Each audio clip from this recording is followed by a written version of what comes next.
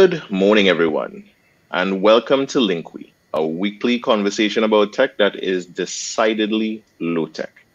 My name is Akeem, and I'm joined by Sanatan. And today we have with us in the studio our return guest, Nicholas Mendez. Hi, everyone. I am an instructor at UE, Seeds Custom Campus, and I teach the web courses here. Awesome. And we have Nicholas on. It's not by chance. Now, Nicholas is a return guest. So our first return guest. So thanks so much for coming back. We clearly didn't scare you off the first time. So that's good. And one of the things that asked us, that made us think of inviting you back was you asked some interesting questions in the Caribbean Developer Group, which we are a part of and we enjoy thoroughly. And it was really interesting because I see the mention of Kappa and I was like, oh, what's going on here? So tell us a little bit about what you're trying to do with Kafka. Well, it's just a messaging app, really. They have people and users can message each other individually. We also want users to be able, authorize users to have have topics. And when they send a message to the topic, everyone who is subscribed to it will get those messages relevant to them. Right. That's the gist of it.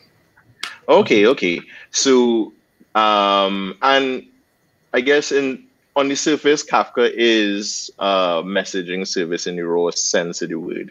One of the things that it kind of prompted is, and it maybe for us, is that messaging does have different meanings in the sort of computing world. And I do remember, like, back when I first started many moons ago, I had a book on messaging. I had a JMS book on messaging. I had a book on Java beans and explain the acronym, by the way. Right. Sorry. Yes. So JMS is Java Messaging Service, and EJB is Enterprise Java Beans, because I thought I was going to get into that world, but specifically I did my degree in systems, and actually when I did a search for anything like that, those technologies came up. And the history there is that Java from the get-go was pitched as thin client. They had that concept of thin clients. And while they had SOAP, which is, I don't even remember what the acronym now, but it's the very heavy object something. That's protocol. Right. There wasn't much simple about it, that's for sure. It was not simple. And Java had they built a lot of things for RPC, remote procedure calls, and they had a messaging system to facilitate this thin client. And the concept is that you would do something in your Java application, but it would be taken to the server side to be processed. And that's where the messaging sort of protocols or the messaging pipelines was kind of created. So JMS is one of those earlier ones. Since then, it's interesting because things have come kind of full circle, as it's wont to do in technology, right? So it's like, I show COBOL programmers are recognizing concepts like, oh, this is new. I've been doing this forever, So I think messaging is one of those things. Marcus, give us a more modern perspective on the messaging landscape. I like how you mentioned RPC, right? And just so people, when they see gRPC as this hot thing, and everyone loves to use protocols and these kind of things, I feel that's the key thing I want to get. This tech world and the universe, maybe, I'm not going that far, that's not the podcast, is a cycle. These things come and go all the time. And I feel like the key thing is this notion of how we concentrate systems and how we distribute them, and the kind of cycles we go into there. And I figured at this time, our messaging systems are really important because we have more distributed systems. And that's the reality of SaaS applications we build nowadays. How we have microservices and the idea of scale and how people can probably make requests to certain elements, and we want to scale those things up. Our current needs in tech requires distributed systems and not decentralized, very different things. Let people know that this is not a blockchain specific thing, but distributed the components being spread out and autonomous to some degree. And what we get with the messaging systems is a way that the logic, like just because you have autonomous systems, that doesn't mean they don't have to work in tandem. So if you are buying a plane ticket, you have to actually like book the plane ticket first before you pay the price. So you still have to go and be like, all right, I want this thing to happen first, get this response, and then from that, let that processing continue on to the actual payment.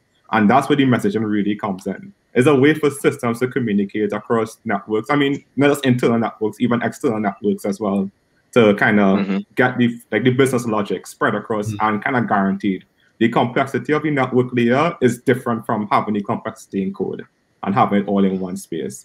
And I think that's the messaging protocol kind of helps manage that complexity now. And I like the example you use, because I know we have some Caribbean airline developers and things. So,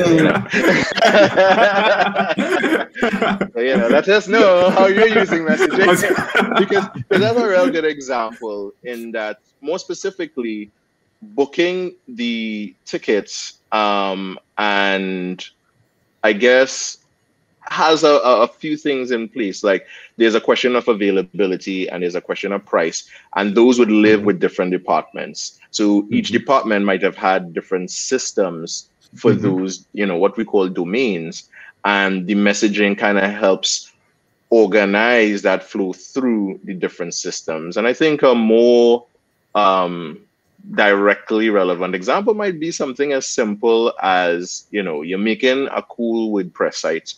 And that right now is what, we didn't have a word for this a few years ago, but that's what you would call your monolith, right? Everything lives within that application.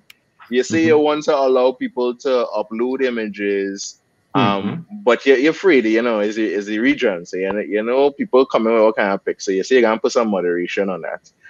And when the person uploads the image, you have to do moderation. You might do image resizing. You might do other things. So you don't want the person to be on the connection while all of that going on. So you might break off the image stuff into something else. And that is your first microservice. So to facilitate that communication, that's where you use these messaging systems, because now you could put that resize image command in a message queue and let that go somewhere else. Now, that's where things like Kafka comes in, because Kafka was started by LinkedIn, and they had a more big data usage because they had data engineers and stuff like that. So they are putting information constantly into a pipeline, and they are monitoring those things in real time. And that's, I think, where the topics and stuff, or the concept of topics, also come in. So I feel like there's two sort of areas in server-side messaging. There's that sort of pub-sub use case that I described earlier. And I guess, Marcus, you could talk a little bit about that and in tools. And then there is the real-time data streaming use case that other tools kind of leverage. So let me talk a little bit about the pub-sub use case. I think that's closer to the WordPress one that I gave, where you're just putting things in a queue and thing. Like, what are some options there if that is the route you want to take? I think, and we'll touch this a bit more later, but there's the AMQP protocol. It's actually like a message queue protocol. I don't know who invented it, but kudos to these guys who invented an entire protocol for message queues. And they have implementations on top of that. And one of the really cool things is RabbitMQ. And just to kind of give a bit more context, you can do pub/sub with just HTTP if you really want to. You could send a request, publish it that way, and you could continue polling for the response or like a reply and just updates as you come along. However, it sounds tedious, and it actually does have a element of latency on your own network if you implement it that way. So that's why these things exist in the first place. With RabbitMQ, I like how they said topics and subscribe to topics, because they all have similar things. Unsurprisingly, RabbitMQ has a Q, as his name may have suggested. And you can literally clever. You can publish to that queue, and you can have any system like more like a distributed reading, listening on that queue, consuming that queue. And I give like a cool example would be like a bot in a Slack chat. I'm not saying Slack users are RMQ. I think they use some similar streaming service or their real-time monitoring API. However, let's say you're typing a message, you put a message command that will start with a slash or something, or whatever it is, or even like a Facebook message, I say had bots as well. You put that command and that will go to the same message room as usual, but it's precisely like, hey, this is actually a bot command. Send it to this bot processing queue. Determine which bot actually uses that. I was like, all right, this is the bot for polls. Like, writing like with polls, like, hey, are we going to break over protocols or something today on line? I was like, okay, so that bot goes there, and that goes on a rapid MQ queue, and then the bot will actually process it. So the bot doesn't live within Slack messaging app. It just communicates that way, and whenever it's ready, it just updates the Slack message with that. And that's like a kind of cursory example of how it could work. I'm not saying Slack uses rapid MQ. I don't have insider information, but these are the kind of things that like a typical use case for it. Yeah, using PHP and MySQL. I read a whole blog. It was HTTP. They had a real-time API that does monitors it. I was like, well, what's the protocol for HTTP? Like, I know what happened here. Exactly. That sounds like a poll. Exactly. Yeah, exactly. And that's the thing. With these queues, you're still doing a lot of polling. You're doing a lot of long polling. You know, our team, we use SQS wherever we could. And it's really a long pool that it's doing behind the scene. SQS is a service provided by AWS. On the flip side, we had the streaming, that heavy stuff. That's what Nicholas getting into. The Kafka stuff, yeah. And he's so excited. But the other sort of, I think, new use case, and to be honest, the very few businesses actually need this in thing is the live stream, is the live video. Yeah, like seeing everything. Yeah, like, and it's not just video, it's data, it's click streams. Is really when you want to monitor and know, hey, something went wrong, and you want to know then and there. Those are the benefits of like Kafka and Kinesis, which Amazon also provides, because they make it easy for you to put something, at least on the AWS side. I'll speak to that since we have more experience there. You put your Lambda on, you see an event come through, hey, this user didn't get through with this transaction. It happened once, you ping, it happened twice, you know, and then you can write some code and say, okay, if it happened 5 times, raise an alarm, let somebody look into that. That's where the real-time streaming comes in. That's where, you know, you start to throw out all the big data acronyms and stuff like that. And we ourselves, we have a client where there's that need, but we don't even use it in that way, to be honest. We still end up putting all the events into a log and then monitoring on the log now. So we do, you know, like, so it's not as easy as you would think to leverage these live stream or get the full benefits of it, because with that benefit comes complexity in terms of, because of what it's doing, it doesn't use standard protocols. So as such, you don't get to use standard SDKs. So ironically, the history of Java comes into play there. It's no surprise that a lot of these services are actually Java based. So whether it's Kinesis or like, they are written in Java, they're written in C for a reason. And that's because they're not using sort of standard protocols to do what it is, because it has to push the message to the clients, right? Now, the next thing that kind of came to mind is, you also mentioned, Nicholas, that one of the first things as you were building this application that came to mind was like using Google Cloud messaging. Tell us a little bit about that. I've never used it personally. So that is, I would say, the thing I have most experience in when it comes to messaging. And we know we have the different approaches to doing it. You have the polling, like you said. They have server-side events, server-sent events, but Google Cloud Messaging lets you do push notifications, right? Whether it's to Android or even web clients, right? Where you have a progressive web app listen to the notifications. So I've used that before, where you write to the database and you could set up a cloud function that when a write happens, just trigger and send off net messages to clients. And in the protocol for GCM, Google Cloud Messaging, you have the topics there already. So you can have people subscribe to topics, or if you want somebody to send from a device to the device, you just use the device IDs.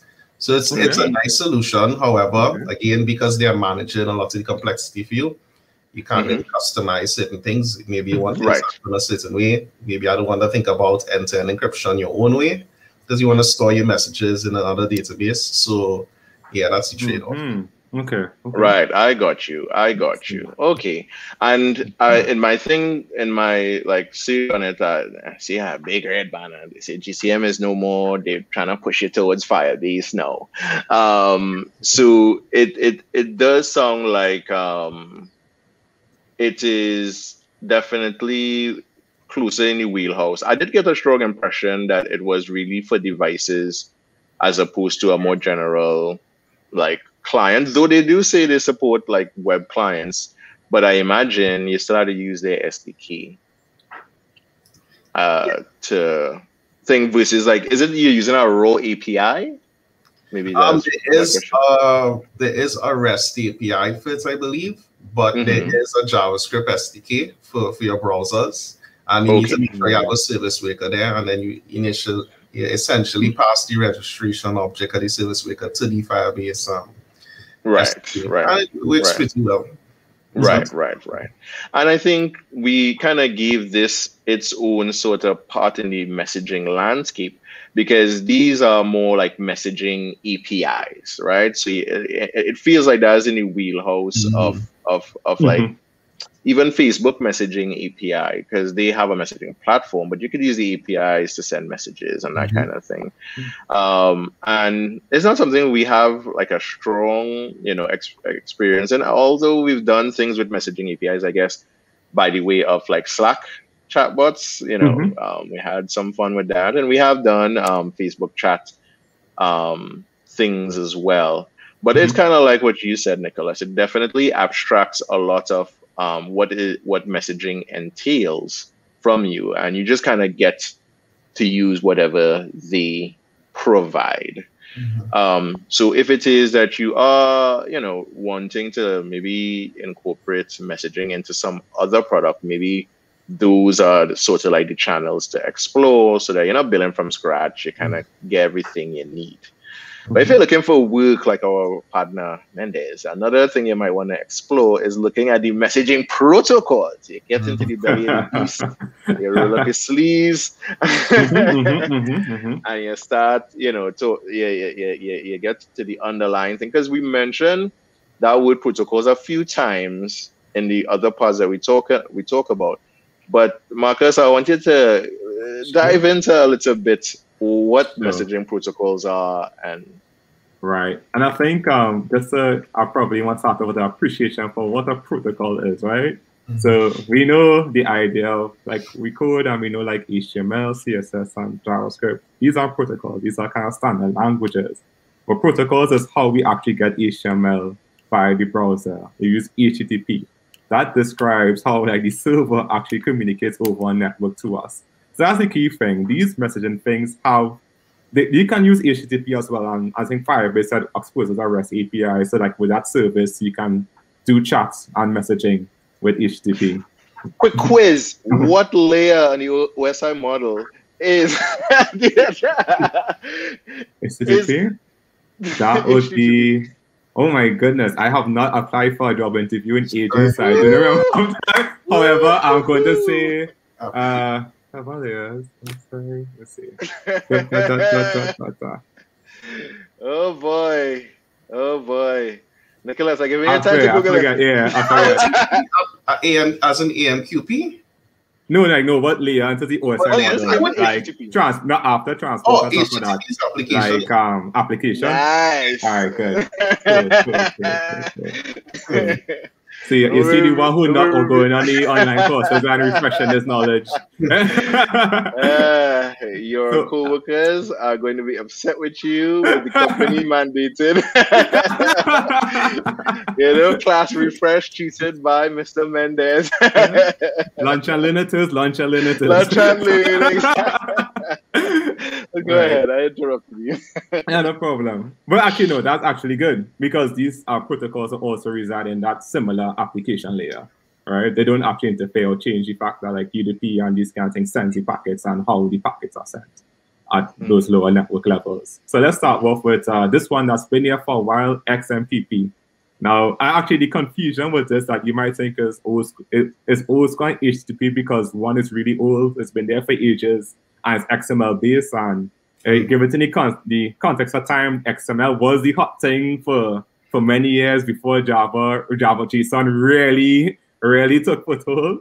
So this is this open XML based standard. WhatsApp started with this standard. They have, like, I looked at some code with Python libraries. It doesn't look too bad now, but I mean, of course, that's what SDK is put right now, wrapper around the actual XML packets they have to send. And again, these things, not HTTP, they don't have to do long polling. At the core of it is really, I think even most of the messaging protocols that we're looking at is kind of pub sub happening. I mean, there's like a publish and subscriber model happening here. Similar to, you could say, for the Signal protocol, the differences and the actual messaging interface, and like I'm trying to say is the same, but it's the same kind of pub sub methodology they're using. It's just that the focus is a lot more on encryption. And if you know the name Signal protocols, because the Signal app was first an open source program based on our protocol and then became its own version of it. And I believe even WhatsApp adopted the Signal protocol for their messages to some degree. And Facebook Messenger, the secret chats they have, that's actually using the Signal protocol as well, when it's encrypted per device. So I think the key difference with the Signal protocol is how you set up the authentication part and how you use device information to start communicating. Well, at least that was the difference with me. It's like, wow, there's a lot of setup just to say hi. But yeah, the purpose for it was security related. I think one I want to really touch on, because it's popular as well, is actually WebSockets. And WebSockets, it's something on like a greater version of HTTP. So yes, not separate protocol, but the usage is actually pretty cool. Like when you said the chat, like because I was like, oh yeah, chat is like WebSockets for me. Like once I web browser, me too. Yeah. Because it's literally meant it gives like this two-way communication between a web server and a browser. And that's literally all it's meant to do. And yeah, you can do chat apps, but you can do any kind of data being passed around. I don't think I'll make all my apps use WebSockets. There's a RAM overhead. When I try to implement authentication WebSockets, I kind of put this thing where the WebSocket connection have a JWT in it, and then I pass that. Like I couldn't really figure out because they already have headers and stuff to use. Right. So there are some little things you kind of have to figure out when you're. I'm not going for WebSockets, and it is a bit more complicated than just HTTP, but you do get that two-way communication, and it's really good. It works really well. It's been adopted by most browsers, so you're kind of good to go there. And I actually want to just touch back on the kind of RabbitMQ AMQP one, and actually I'll make sure I'm spelling that correctly. But that is the kind of advanced messaging queuing protocol, which is a way, again, it is the pub sub model, but it's particularly meant to have it in a queue and kind of be processed one at a time. I think that's a key thing. It doesn't have to be, but it's kind of really meant to be like, hey, this happens first, process this first, get out the queue, and do what you got to do from there. So there's like an overview of different messaging protocols. And they can, again, it's because they're not strictly HTTP, is a different. When you want to do a WebSocket connection, you have to do a bit more work on the client and the server side to enable that. When you want to do like XMPP or use Signal protocol, is not the same as these typical get, post, and ping request. It's like a brand new connection. Yes, it uses the internet, but it's a completely brand new connection, and you have to send messages in that way. So and there are other alternatives. We think about open source that we get a 1,000 messaging app, but only LibreOffice for Word, right? But so there are actually many other messaging protocols and applications there, but I feel like these are some of the really biggest and core ones. Then socket stuff, right? So say we're doing the topic thing, right? Your clients will have to be online to receive the messages. Say you want to do something whereby the broadcast went out already, but because I've been subscribed, when I log in, I can still see, you know, those messages queue in. But would you be able to do that with WebSockets? Because I'd imagine if you that's a good question, and that's exactly what I had to do. Like when I was thinking about, I made an example thing with Kafka, and just to kind of get the flow. And I was like, how do I persist messages sent on WebSockets? And what I did is that I made the message call to send a message at HTTP call. It saves the database and it sends to the WebSockets to be broadcasted. Okay. So afterwards, you can just put it. So like I didn't put that complexity on WebSockets. That's not what it's meant for. So like let's make the system cater for this need. Yeah. Right. So the WebSocket is really for the real-time communication. Exactly. Just for that back and forth. Yeah. And I think your use case, you have maybe two concerns. Or three. The real-time communication, yes. The authentication and the need to do things specific to a topic. So I guess authentication and authorization are the sort of maybe major concerns of your use case. Right. Yeah. That is interesting. And one of the, this is more of a factoid thing because like, well, more generally, as Marcus said, it have real ways to go about it. And it don't have no right way. That's what I was thinking. There's never a right way, right? It's just trying to figure out, hey, what are the boundaries that you are working with based on the requirements, based on your resources available, and you really just had to choose the best product mix. And I think a big part of what we're discussing is the pros and cons of the different routes, you know? And a lot of it also, the protocol layer thing is an interesting part as well to the discussion, because we hear protocol come up all the time in different ways. And a protocol is just a standardization. That's like literally what it means. We tend to standardize things, so we don't reinvent the wheel. And we have protocols at different layers. And it's no wonder a lot of the chat protocols are based on XML. A lot of things are based on XML. I'm glad that you brought that up, because a little known factoid is that actually a lot of the markup languages are descendants of SGML. So that is why those things are popular. And that's why they all look so similar. So IBM created this in the 60s. And we are benefiting from that to this day. But that kind of markup is very verbose. And that is why you have other protocols coming up that are binary protocols like gRPC that are just a little bit more succinct. So it uses up less bits in the pipeline, however you're transferring that data. So there's a important distinction there as well. So given all these options, let me just like spitball a few things. Let me assume we're going to let me assume Nicholas making the next Discord. What is this ideal stack? I'll let Marcus, you go first, because Nicholas working on this. So. You're making the next Discord. Marcus, what are you using? After you put an emoji service and a meme service, I might have to go. Actually, well, one thing about it's not chat service. One thing about chat and even using WebSockets and trying to play with like probably a few Kafkas, I definitely don't want to maintain it. It's fine to run on my Docker locally. I don't want to maintain this going forward with my own servers. It's interesting. I don't think it needs streams for this. And I will look for a service like Kinesis where I can be able to partition things. Or I might use something like Socket.io. So this is the very start. Use Socket.io, which is pretty good for chatting and real time. It's like a wrapper around WebSocket stuff point. It takes a lot of the complexity around it on the client and the server side. So I might use Socket.io to kind of get the messaging starting. And for all the emoji services and the bots and the other useful things as well, I would probably have a managed queue service, or if not a queue, a streaming thing. The interesting thing about queue services, like all these SQS, for example, is that the payload is really small. Like they don't allow much a high payload. And given that it's emojis and videos and GIFs and everything else, I actually might use a kinesis kind of thing for that on the server side to send and receive from there and have different services. So that's my instinct. Socket that able to quickly start up with like a wraparound WebSockets, but to quickly get going on real-time communication. I think as a fallback with long polling when WebSockets aren't available. So it kind of caters for a lot of cases. And then stream for distributed things. As I just want the chat app to be just chat. And everything else with Discord and the dark team will come after. Nice. Nicholas. Right. So it's funny you mentioned Discord because are y'all familiar with the? But we're talking about just text Discord, not voice. Oh gosh! All right. I didn't make a distinction, so you didn't actually. Yeah. So, you're familiar with this exclusive app called Clubhouse? Yes. Yes. I've heard about it.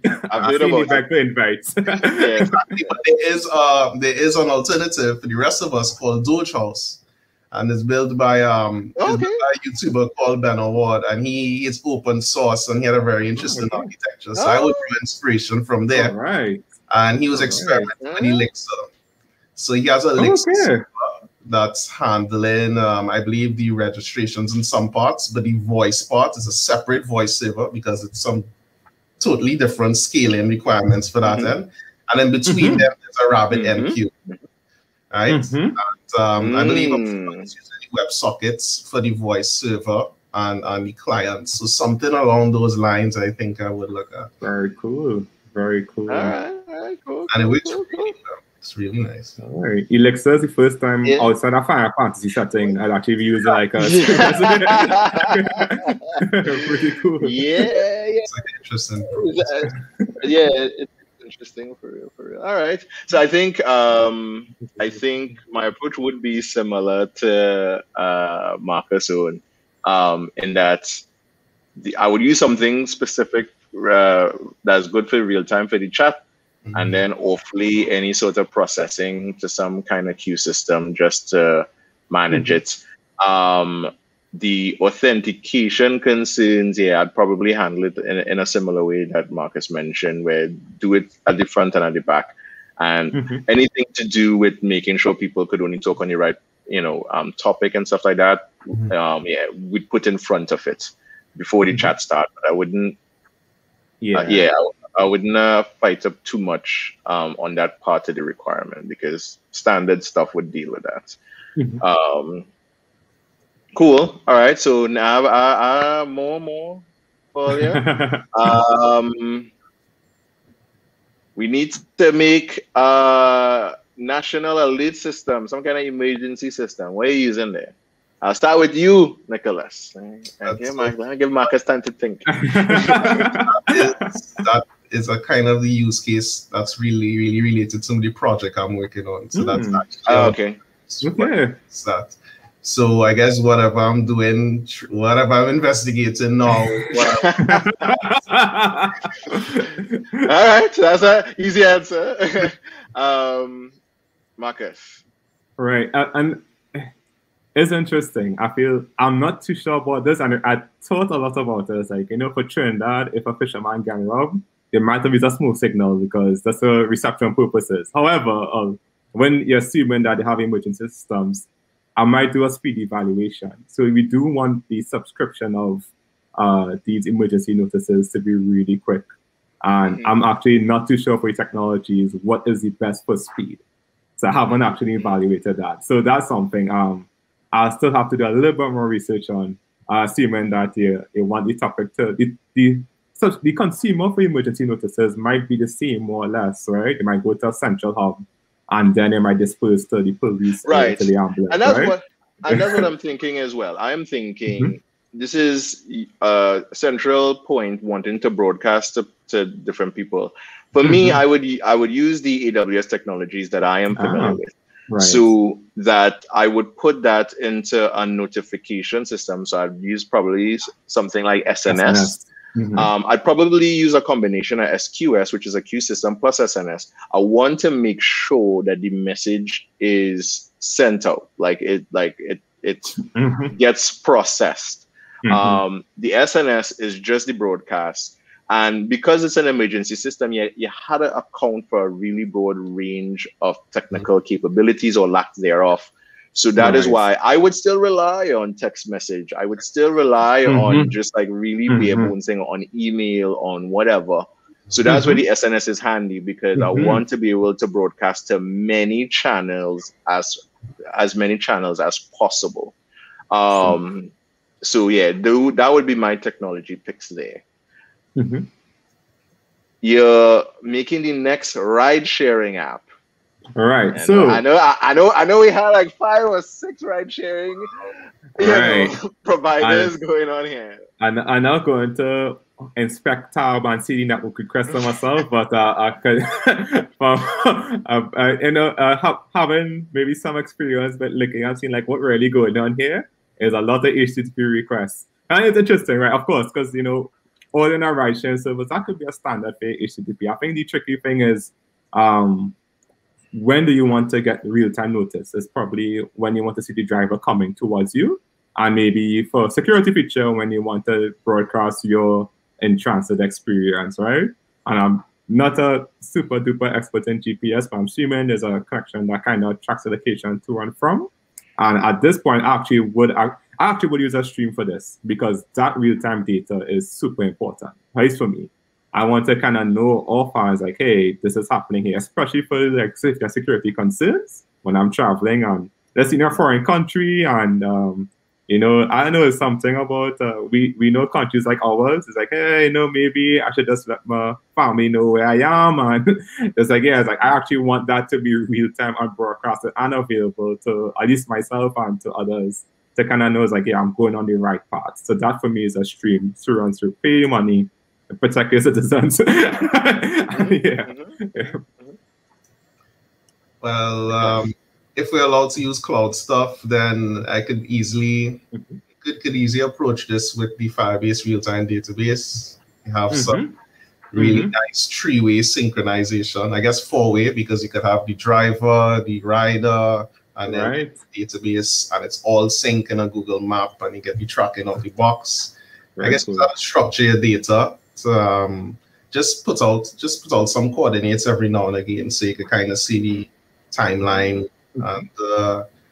and then FCM as well. So when the driver is nearby, when you confirm, you could send a push message to the rider. So a lot of things you could do if we allow to. One question. So is it you trying? And just hypothetically, would you on a summer project just create a ride sharing app using just because I see like with that like from what you're describing, that does describe the core features of a ride sharing application. Yeah, I've built some sort. It wasn't for ride sharing, but for like other projects, I have built things where somebody could send a driver could send. Well, we try to do a kind of geofencing, right? So the notifications, web doesn't support geofencing, but Android apps support it. So when you walk in a certain area, you'll get notifications. So that's what geofencing is. It's notifications based on where you are. But I guess our own was time-based and geofence. So at a certain time, people within a certain area will get a notification. And all we do is you send what you call a data notification, which won't trigger anything on the user app. And then we have some I have some code on the client that's gonna look at the notification, look at like the target coordinates, calculate, am I close to that target coordinate? And if I'm in that area, then show a local notification. So we, did a little nice workaround, and it was not hard to do. We use Firebase functions. I know I'm using a lot of Google technologies, but I kind of have a relationship with Google with that. Like, don't you organize a Google developer I'm not gonna say that's not really surprising, but really nice. Yeah, and I think we are all in agreement there. And I think the key things to point out is that those kind of like messaging technologies, Firebase messaging, Kinesis, and those things come up when timeliness is involved. So like Nicholas mentioned, in his application, there was a, the time dimension was important. And I think in a similar fashion, Marcus, when you describe it like, hey, you need information within a block of time, because if you get an update on where a user is and they already reached, then it's too late. So definitely those technologies are important for that, because if you try to doing polling, there's still, for you to get a sense of timeliness, then you had to poll with a very high frequency. And you're using up people data, you know, like you're using up people data. Exactly. Are we there yet? Are we there yet? Are we there yet? So that's where these messaging tools are a little bit more efficient. Cool. And I'm going to show, I have one surprise. So I have one surprise. You're going to make a blog aggregator for the CDG group. What what would you use? A blog aggregator. Yes. I'm interested in probably using a Firebase function that would, but we see our aggregator, it has the task of looking across the internet and searching for blogs, or do we know the exact blog websites we want? We know it. So all the developers will need to submit their blog to it. But it will need to kind of keep the feed up to date. And there would be a concept of folks subscribing to a particular topic. So like if you're more interested in the JavaScript type thing, then you could look at that as a topic. If you're more interested in Golang, you look at that as a topic. If you're more interested in a broad sense front end, you could do that. So the idea would be to categorize the different blogs that exist there. And again, I'll probably use another Firestore database that it just categorizes the blogs. And then maybe these blogs will have RSS. So I could tap into that, the updates, and then push it to whoever's interested on a particular category. All right, Marcus. Similar kind of concept, but I guess AWS land for me because of familiarity. So we definitely want the RSS feeds, and probably periodically. The good thing is that no one writes blogs. I mean, most human beings don't write a blog a minute. So you kind of assume that there's some kind of time period where you could just check and it's like, yeah, maybe one a day, maybe 2 a day, like a career blogger. But like, yeah, at least probably 3 times a day, you can just have a scheduled task running and be like, hey, go through the RSS feeds, pull these blogs, do the processing to categorize everything like that, and then you can actually pass that off to maybe a DB or even make a next event so something else could update front-end parts. But yeah. Cool. All right. And I think for me, maybe I would expand on both of your directions a little bit more. For me, blogs, there are 2 ways. So you can, if you are using blog software, they could send a ping. So I would have an endpoint that could get those pings like, hey, Akeem just updated his blog. And for that, I would put that they could trigger. So I'd put a SQS thing there so that it would get processed in a queue, because parsing a blog could be intensive. I would have a separate job whose job it is to just process or parse blogs, and I would do that in a Lambda. And then there is you still want to catch everybody for those who may not be using blog software. And that I would, again, use a Lambda on a time-based Lambda. And that one would execute as well. And the messaging in here comes in handy to synchronize it too. So we tend to do things using event sourcing, and that's probably a whole set of different, discussion. But that will allow us to kind of make sure, and leveraging the queue, the processing would go into the same queue, whether it is a time base or whether it's from a ping, it would go into the same messaging queue. That helps with the orchestration so that you don't end up processing the same blog more than once. And if you want people and coming out of that post-processing, I would push that to something, even like WebSockets or whatever, just to keep my audience engaged so that, hey, something new. If that is your shtick. If it is that you just want to get a digest once a day, that's fine too. And that you could use something like SNS for. So this, like that last thing is like, you could see all the different messaging technologies kind of come into one use case. And for those of you who are in CDG and developers, if you're interested in something like that, you could we can link up now. Admittedly, when I saw Lasana job board, I was like, it reminded me we too made a similar commitment to make something, and ours was such a blog aggregator. It was some 2 going on 3 years ago. But that's everything. But yeah, if you're interested in seeing that get off the ground, because I'm a huge fan of blog aggregators, it definitely helped helped me get visibility in the community that I was involved in back then, which was Flash. So much so that because of my blogging, the work that I did in open source was publishing books and that kind of thing. So it is, interested in seeing something else, we can do it. We have some fun with messaging and all that good stuff that we spoke about today. Thank you so much for coming on the show, Nicholas. I wish you well in your project. I'm looking forward to using it. I was a student, remember that the application has HTTP protocol, so thank you very much, Right. Instructor inside out. We will be in soon for the lunch and learn for the Pala team. And I hope everyone learned something. Don't forget, like and subscribe. We're on Facebook, we're on YouTube, we're on Twitch, we everywhere, right? We stranding games on Fridays, come through there as well. So thanks so much for joining. Really appreciate it.